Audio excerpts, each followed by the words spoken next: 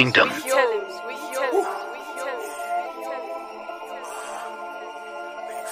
that house now. I'm back.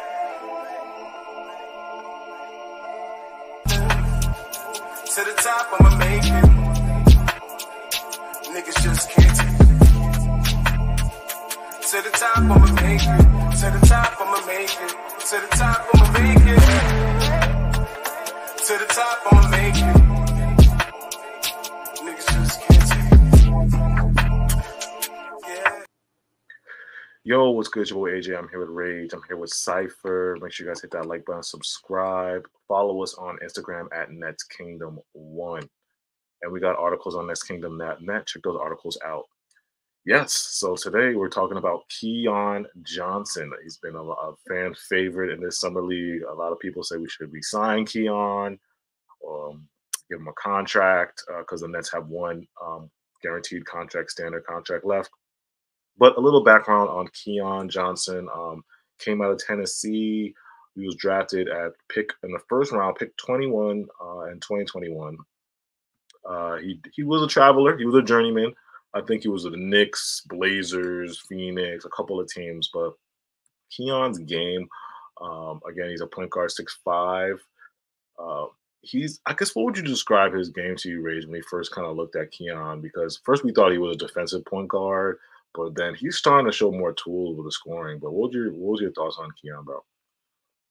So Keon instantly, I didn't really my instant thought when we got into this summer league, when we watched him play, Yeah. he was a guy he was the only guy in that Pacers game in the beginning that was consistently willing to take a shot and go in the paint and drive and just shoot the ball. He was a guy, and he was, trying to facilitate as well, but he was the guy that was actually going down and trying to get a bucket. Yeah. He was that actual point guard that for us, he was the actual point guard for us. Like, Gilliard wasn't really doing it, but it was Johnson when he was when he was involved, and he had some high scoring games, and we talked about it before we got on here that was also a pretty solid point of attack defender as well. But his offense has kind of outshined his defense, like, completely. Yeah, because I think now he's kind of making a statement. Because I know we gave him a two-way deal. It says here on the NBA that we gave him a two-way. Nets signed Johnson to a two-way deal on Tuesday, October 31st, 2023. So we gave him that two-way deal, and I think coming into the league, I don't think he was really known like that for like his scoring. But you can show he put some work in the summer league, and he's showing that he can score at all three levels, which was impressive, bro. Like the three-point shooting and then the middies. I remember he hit that game winner. The game winner midi, his signature shot is like a fadeaway, turnaround fadeaway. That turnaround, that little turnaround. Yeah, the turnaround fadeaways is his signature, and then that game winner, it's like he just pulled. It's very interesting because, like I told y'all before this stream, like that's a dying breed, like that in between game where you can post up, turn around, fade away. Just that mid range action is just it's a dying breed because everybody just wants to shoot threes or dunk. So it's like now he's showing us all his like talents. But what do you think Keon's? He's not eligible for a two-way side, right? So what do you think Keon's path is? Do you think other teams are noticing this? Do you think the Nets have to give him a guaranteed, or what do you think his options are going forward? So regarding Keon, I think he is, he's a low-risk, high-reward signing. He reminds me of the same mindset we were in when we signed Dinwiddie, when we signed Harris. Give him a multi-year, non-guaranteed deal, similar to Jalen Wilson, and see what it can do. I think he's more of a combo guard. Yeah. He's got decent size, 6'5". Broke the combine record for the highest vertical jump, 48 inches. Got some high. Okay. Very athletic player. Gets great elevation. That's why he's so explosive on both ends. Could create his own shot, drive to the paint. Get some really nice highlight blocks, some steals. There is some discipline issues regarding the defense. He could be a little bit, foul prone, a little overexcited. Over aggressive, yeah. Yeah, but you like to see it. You like to see the effort. I'd rather have a player foul out because he's too excited than have zero fouls and be bad defensively. That's a great point that you made because, like I told y'all before, there's just some moments like this is I think why the Nets are 3-1 because the defense at times they be locking up the perimeter. Like that combination of Keon, Clowney switching, and then Jalen Wilson. Sometimes they get into this groove defensively, and they're really clamping teams, bro. And Keon's a big part of that because Keon beginning he does gamble like you said, which is a discipline thing, and he's what is he 22, so that's he can learn from that. But when he puts pressure on like all full court and he's counting these guys, he gets steals and he gets into their airspace, and it really impacts. It gives us great stops, like timely stops, and then it helps us get back into the games because we'll be like some games will be so bad in the first quarter, second quarter, but then the Nets just keep climbing back, and I think it's a lot of it is because of the defense at times, bro. They be locking teams up from runs, and Keon's like just a big part of that, but. I really want to see what the Nets do going forward with Keon. Like, are we gonna like give him a guaranteed or because it's like I think other teams might notice this and might put him. We've seen this before where some teams just snatch guys and they take guys onto their teams or they steal some of the Nets players. But it's like this season coming up, I think he would be perfect because we're rebuilding.